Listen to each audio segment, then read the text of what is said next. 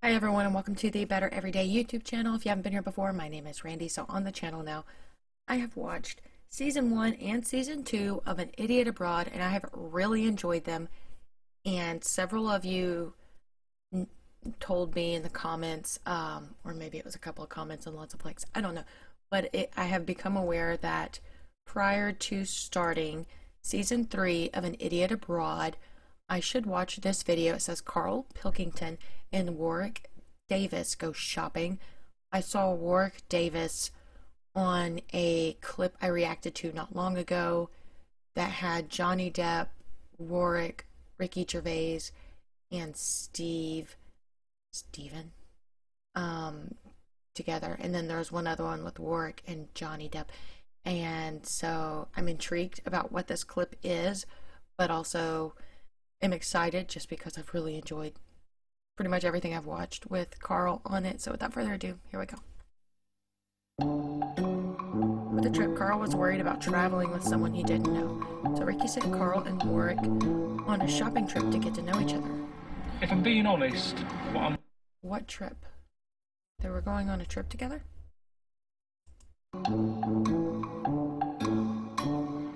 If I'm being honest, what I'm worried about with you tagging along, are you going to become a hindrance?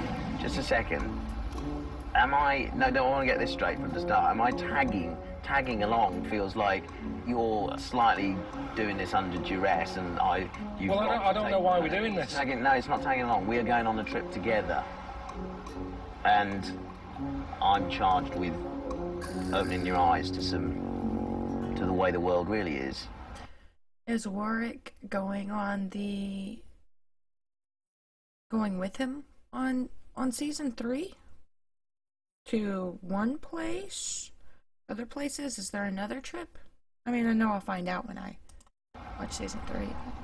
But what? Why? What? Where? I'm more travelled and more experienced. Yeah, but you're small-minded. Well, Ricky sold it to me as I might get in the world record books for going round with you. What's the record? You can't say there's a record for going around the world with a dwarf. There isn't one. I've looked. There isn't one. So we can make one. That's ridiculous. Well, what are you saying then? You go around the world. You don't rush. You don't dawdle. But you take in the sights. So when we go round and we come back, we are full of culture and knowledge, and we've brought something away from it. We've not just got jet lag. Yeah. And I like that. Tropical disease. I know, but it's just funny hearing you talk like this, because I probably had that attitude at the beginning, and when you do it, you're shitting yourself to death, you've got a temperature, you're having a bollock for lunch, from some animal you've never heard of.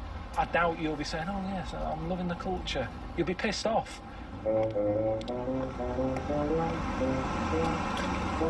Kind of interesting concept to bring somebody with him to give him perspective and maybe some optimism. This is the sort of book we want. Look, the travel book.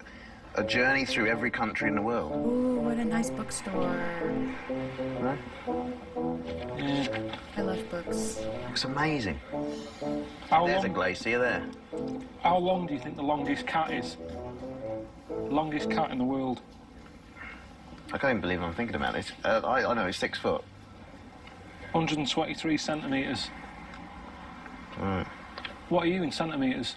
About 105, I think.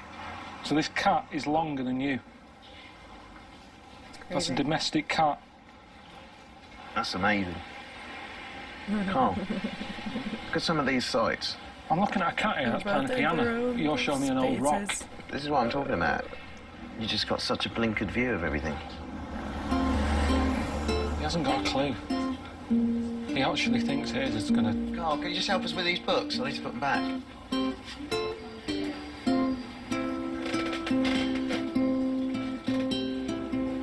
That's all I'm gonna be doing. I'm a helper.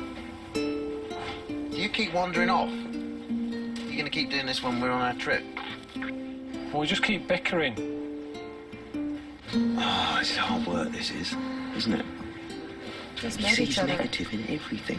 Everything I say, he wants to find a fault in it. I don't think I've ever met anybody with such a such an outlook. I'm not good around enthusiastic people. If families like me, we don't get enthusiastic about anything, we always expect the worst. So that when it happens, we know how to deal with it. How's he going to deal with it? He's not going to deal with it. I've got kids at home. I'm trying to think how I enthuse them about things. Yeah. I normally bribe them with sweets or something. Sorry, I didn't mean to interrupt him, but they're so different. It seems as though Warwick is very more optimistic, has a positive outlook, sees the best. I mean, I don't know, that's just based off of the few minutes I've seen of him. And Karl, in many scenarios, is the opposite. And having those two completely different approaches together, they're going to repel and have conflict because they are so different, but at the same time, they just met each other. So as they get to know each other, they can kind of soften those edges and soften those differences just a little bit to where they're more comfortable around one another and can be kind of like a yin and yang, so to speak. Because I have a good friend who's, well, in a lot of my life, I've always had at different times, but a good friend that has an opposite kind of approach. And that doesn't mean like I'm always positive and that person's always negative.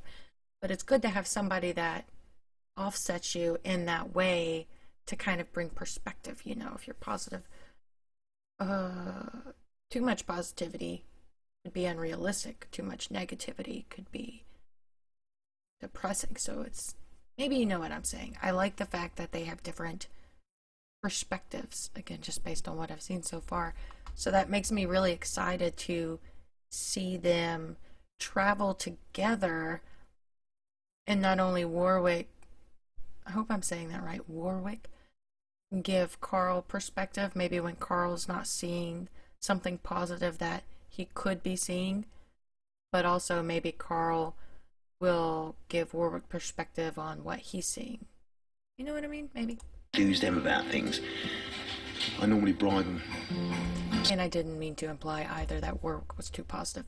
I just realized the way I had said that. So I just, yin and yang. It's good to have yin and yang. How I enthuse them about things. I normally bribe them with sweets or something. Maybe that works. We can't. I don't know. See, that's why that bloke cut the rope, innit? And touching the void. If you had someone like him. Look at the mountain. It's another one we've seen him. He cuts it.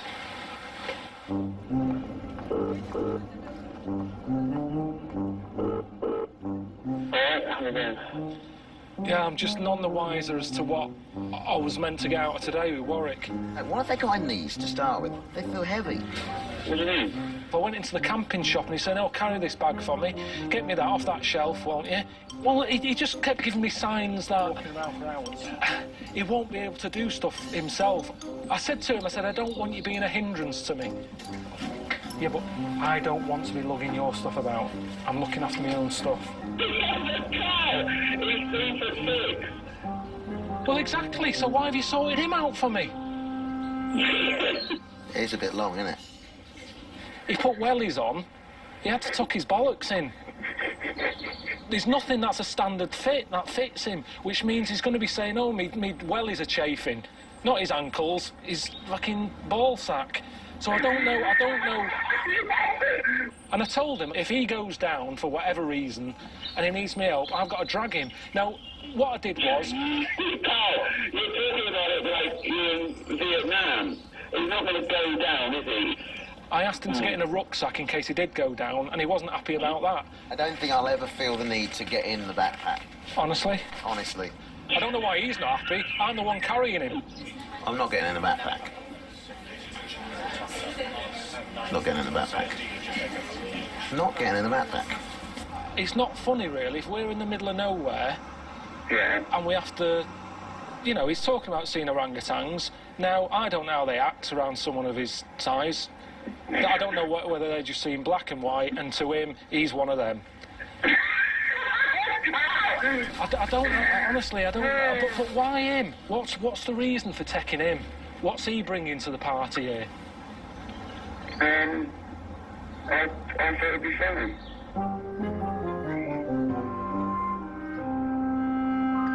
Is it over?